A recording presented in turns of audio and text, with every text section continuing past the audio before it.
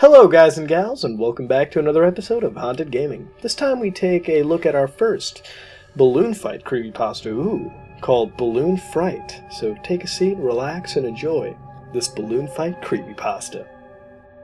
Remember the NES days? The days when Legend of Zelda took over the fans by many ratings and reviews? It was like we'd all been brainwashed into thinking that the future actually could look bright.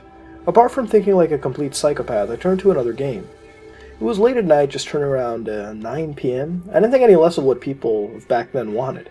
They all wanted the adventure games with unique styles, and a game that doesn't disappoint. Sadly, I was one of the few that failed to follow through with the craving for Legend of Zelda. I craved something a little more far-fetched from the Legend of Zelda games. I mean, come on. The game I decided to go with had been a cartridge with a sticker on it. Although the sticker didn't look like much, and didn't really wow me in any shape or form, I decided that this game will be what I play. I don't want to rethink anything, I just want it to be different from all the other fans. As I turned my left hand upside down, I looked at the palm and held the cartridge in a position so I could check for dust. Like many NES fans and people in general that owned one of these things, we all had to check for dust, so I didn't think anything else apart from checking for dust. With the moonlight still outside my window, I felt something had been watching me. It's a usual thought that would come into my head, not sure if it's common with humans or less common. I felt that having someone watch me is unique, although I felt terrified like any other night that would go by without a break sound. So as I began to get more paranoid with my surroundings, I slam-dunked the cartridge into place. With the screen starting to buzz a little, I guess I knocked a wire too. As I sat back on the floor, wooden floor, with puffs of smoke coming from one of the old consoles I used to own, I felt that the room was foggy, until I looked back at the screen and focused on what was important, the game. And that's when I started to get interested into the NES genre. As soon as I coughed a little, the game had loaded. Dark black with a significant, strange-looking font. I wanted to stare at it for a little longer. Anything that looked this good deserved some attention, right? With the controller in my hands, I pressed start. As the start button had faded away, I started to feel a little suspicious. Whether this was a normal reaction for a gamer playing a game that many weren't, I just wanted to know more about the game. Balloon Fight. A game that didn't seem to make much sense at first. I pushed random buttons and expected the game to play out like any other.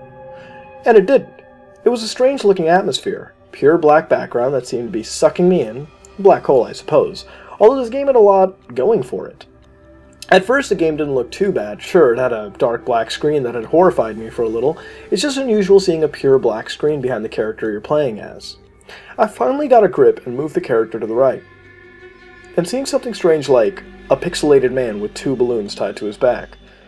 This looked really unique, although the position they were in looked sinister.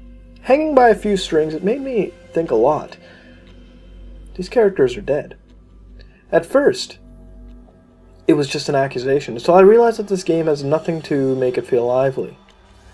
No moving backgrounds, just pure blackness around the screen, with a few colorful pixels characters floating on balloons.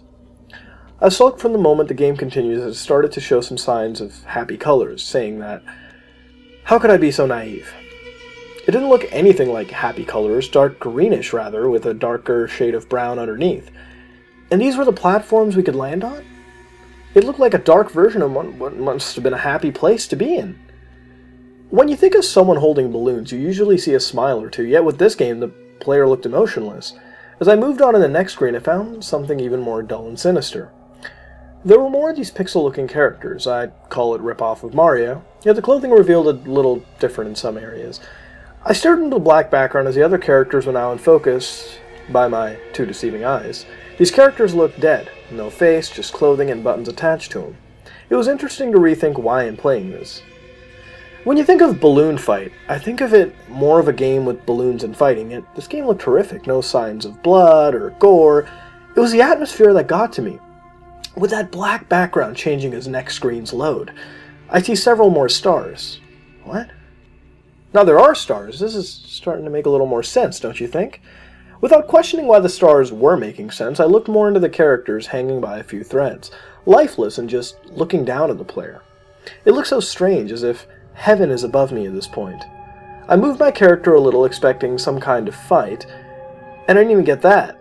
It was just a slow movement with floating pixel characters that certainly weren't alive, corpses hanging by strings attached to a single balloon.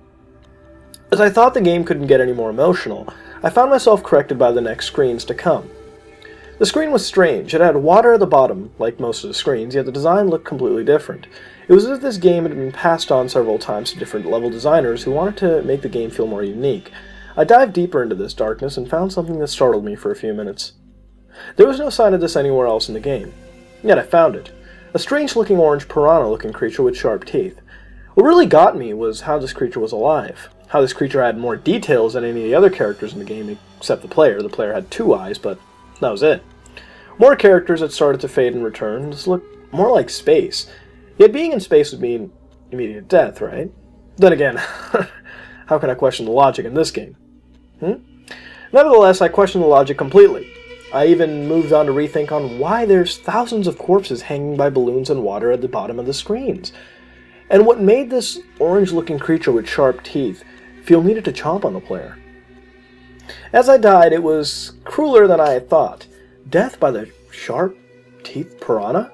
I never felt so down playing a game, yet this game made me feel different. With the dark atmosphere and character floating with no faces, and some having green skin, I started to understand what dark Gothic plots are behind all this. Green skin? Could this be the suffering of the ones who were sent up into space? It's just a guess. I presume that most of these bodies floating were all alive once. Finally, the Game Over screen flashed on my screen. Game Over, that's all it said. I looked closer into the flashing screen and could see some kind of screen. A mysterious screen that I must have missed. Beyond the darkness was that orange beast. And I could just see some balloons fading away along with some of the lifeless bodies slowly falling like a feather. What the heck is going on? I shouted. I wanted to know why this is happening. Why is this game so dark? Asking myself several questions on why this game was dark and whether I should continue playing it, I stopped playing it after the Game Over screen. It was too much to handle. Like many gamers out there, I was curious on what this game's plot lines were. The story was more important to me than the gameplay. With a notepad in my hand, I drew my theories with sketches of these characters, and my mind told me that these drawings needed faces. They need some kind of life in them. I didn't stop to think why they needed faces, it just felt right. So I left them with faces, and some of them having smiles, since balloons should make you happy, not sad. I hung the drawings up on my wall and looked at them as the game faded off screen. Turning the game off was the right move to make, in my opinion. It was the right thing to do. Why would the darkness have to take me too? I don't want to end up as a zombie with no brain. I don't want to feel dull for the rest of my life. However, sharing my experience with the world would be a solution. It would make everyone think twice about life in general. And this game didn't make me feel happy a single bit. Yet it did make me think a lot. It made me retrace memories of the older games I used to play. It made me think of all these games out there now. They're all stuck with hidden meanings, and some might even dive into a darker atmosphere than Fright, sorry. It's not worth returning to space and suffering like those in there. I want to breathe the fresh air around me instead of facing complete death and having to look down on another player making the same mistakes. Well, that was different. It looked like it was just detailing the game, wasn't it? No evil demons or entities or a hack infesting it. It was really just the game itself with a morbid look at its content. Now, I've played Balloon Fight as a kid, and reading some of the stuff, I really couldn't recollect that well. So, after playing it again recently and then looking at gameplay online from others, it really was just the game, but looked on in a dark way, which was actually refreshing to see rather than just hacks for once. The idea that the characters looked lifeless was a tad weird to me, as the sprites looked rather alive and happy even. Maybe this was written for an age before high definition and graphics weren't under intense scrutiny as they are nowadays, but the details existed to me, so it was most likely just a perception issue as a whole. And I found it to be nice, but, there were parts where I guess the way it was described didn't really hit me, because some of the descriptions here didn't really match up to what I thought a balloon fight could really be described as. It was more abstract, if you could say. So, moving on, it was fine for its length, and it didn't feel like it dragged itself out, and it got its points across, and it got it across, fluidly and, giving as much information as necessary rather than, making me almost want to scroll down even further. Now, what I do really like is the ending, and although it's not as animated as, say, some other creepypastas, it allows you to not only think during the second act when the game is being described about this whole, outlook on the game, but ease out of the story in the end. The player didn't go crazy in the end. No. It left us on a thoughtful note, focusing on the game itself and what the latent meaning could be. It was a normal ending. The player reacted in a normal fashion. The reactions, too, again, I might add, are normal reactions. I mean, these are reactions that I can see myself reacting to put in such a, scenario.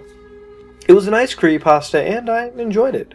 Go check it out. I'll leave the link in the description below, and let me know in the comments below what you thought of it, and what would you rate it, and what would you change to make it better. This has been another episode of Haunted Gaming, and if you like what you saw, then like, comment, and subscribe. This is me, Mudahar, and I am out.